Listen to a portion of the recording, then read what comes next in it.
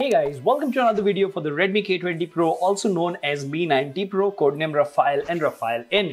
Now it's been a lot of times that I've been using Ancient OS on this particular device, but recently we received a new update called 6.2 Shield, and that's what we are going to install today and have a quick look at it. So before we get into the details, if you haven't already, please subscribe and hit the notification bell icon because it doesn't cost you anything and it really motivates us to make amazing content like this. If you think you like chatting with like-minded people, join us on Telegram. We have more than 1800 members there. You can follow us on Instagram, Twitter and Facebook. And last but not the least, if you think the hard work is worth the effort, please click on the join button and support the channel. Now without further ado, hello awesome people. Welcome to Phone Ops. My name is Kailash. Let's get going.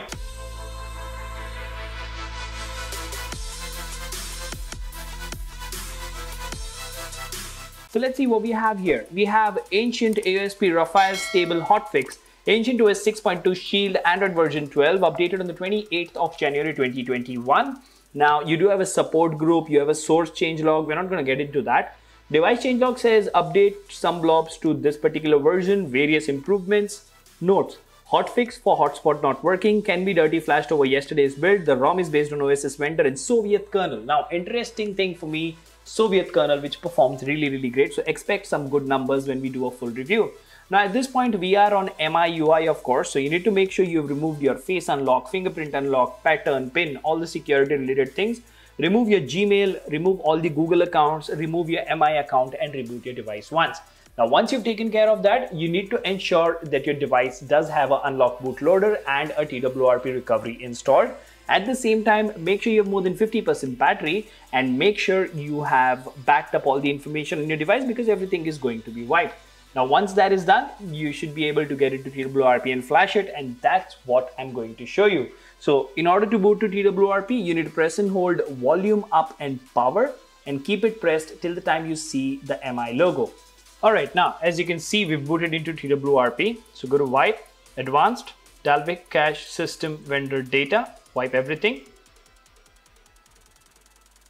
Okay, now go to the main screen, go to install, select storage, select USB OTG, and over here first select the firmware. We're going to use the latest 12.5.1 firmware for this device.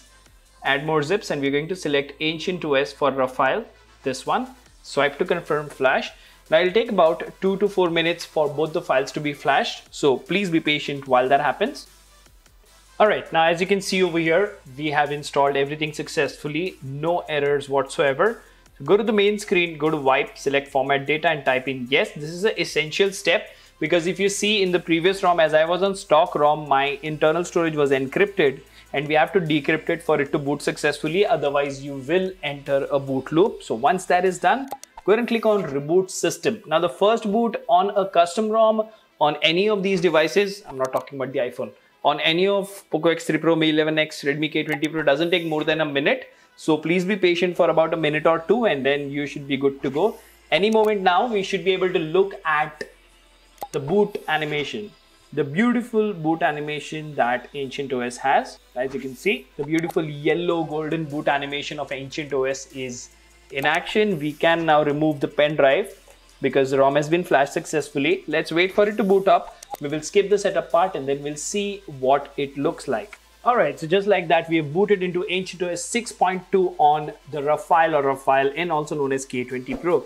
Now, one thing that I like about custom ROMs is, as you can see, it's completely rebloated. There is nothing that is included. I mean, I don't even see the camera applications. You'll probably have to install Gcam and stuff. By the way, the Gcam video is coming soon, so wait for that. You literally have 15 applications over here, so that is always a good thing. Now, if you go to settings over here, you will see that you have this new Ancient OS look in Android 12, which is always a good thing. If you go to the last tab over here, you will see that it does come with the Soviet star kernel. It does come with the January security patch, and Android version, of course, is Android version 12. So that always is a good thing. The build type is steel and the SE Linux status is enforcing. So your security should not be a concern as well. That is a good thing.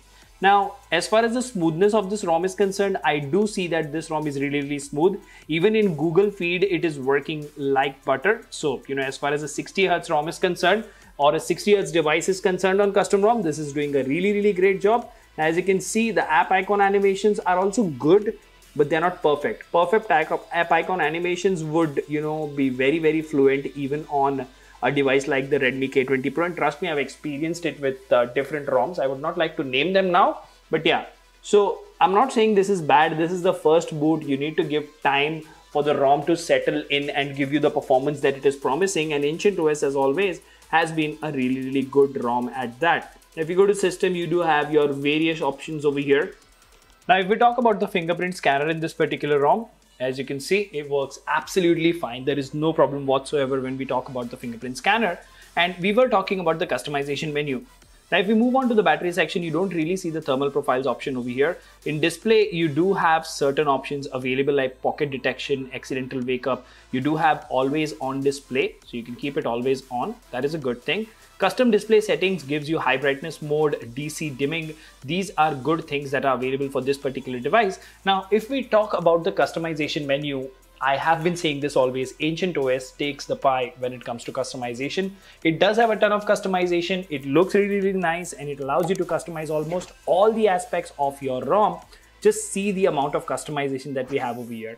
I will probably next week do a review on the latest Ancient OS for this particular device, wherein we will go ahead and cover all these features and all these options.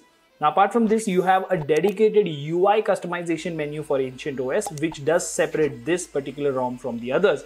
Now, if you go to the main screen, you look at the multitasking menu.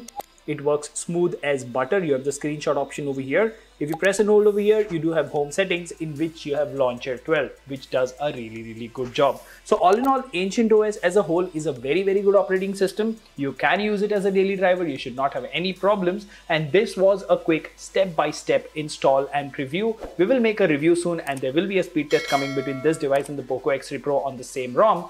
Let me know in the comment section what do you think about this particular video.